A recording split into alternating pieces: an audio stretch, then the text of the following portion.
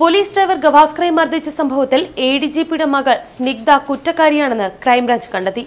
എന്നാൽ സംഭവത്തിന് സാക്ഷിയില്ലാത്തതിനാൽ സ്നിഗ്ധയെ അറസ്റ്റ് ചെയ്യാനാകില്ലെന്ന നിഗമനത്തിലാണ് അന്വേഷണ സംഘം.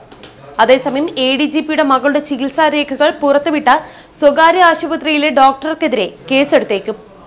പോലീസുകാരൻ ഗവാസ്കറുടെ പരാതിയിൽ ക്രൈംബ്രാഞ്ച് അന്വേഷണം അന്തിമഘട്ടത്തിലായിരിക്കെയാണ് എഡിജിപിയുടെ മകൾ സ്നിഗ്ധ കുറ്റക്കാരിയാണെന്ന് ബോധ്യപ്പെട്ടത്. പരാതിയിൽ കഴമ്പുണ്ടെന്ന് ബോധ്യപ്പെട്ടെങ്കിലും തെളിയിക്കാൻ CCTV ദൃശ്യങ്ങളോ മതിയായ സാക്ഷിമൊഴിയോ ഇല്ല. ഈ സാഹചര്യത്തിൽ സ്നിഗ്ധയെ അറസ്റ്റ് ചെയ്യുന്നത് വലിയ നിയമപ്രശ്നങ്ങൾക്ക് കാരണമാകുമെന്നാണ് വിലയിരുത്തൽ. പോലീസ് സേന മുഴുവൻ ഗവാസ്കറിനൊപ്പമാണെങ്കിലും അറസ്റ്റ് ഒഴിവാക്കുകയല്ലാതെ മറ്റു മാർഗമില്ലെന്ന് ഉന്നത പോലീസ് ഉദ്യോഗസ്ഥൻ മറുനാടൻ മലയാളിയോട് പറഞ്ഞു. പട്ടികവർഗ നിയമപ്രകാരമാണ് ഗവാസ്കറിനെതിരെ സ്നിഗ്ധ പരാതി നൽകിയിരിക്കുന്നത്.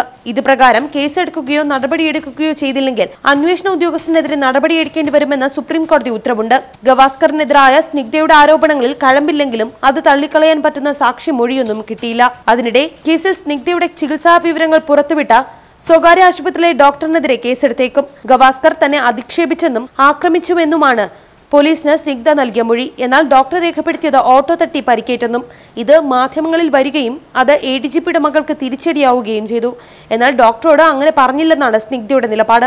പട്ടികവർഗക്കാരിയായി തന്നെ മോശക്കാരിയാക്കാൻ വേണ്ടി ഡോക്ടർ കള്ളം പറയുന്നുവെന്നാണ് സ്നിഗ്ധ പോലീസിനോട് വിശദീകരിച്ചത്. അതുകൊണ്ട് തന്നെ തെറ്റായ രീതിയിൽ സ്നിഗ്ധയെ മാധ്യമങ്ങൾക്ക് മുന്നിൽ അവതരിപ്പിച്ച ഡോക്ടർക്കെതിരെ പട്ടികവർഗ നിയമപ്രകാരം പോലീസ് കേസെടുക്കും. ന്യൂസ് ഡെസ്ക് മറുനാടൻ TV.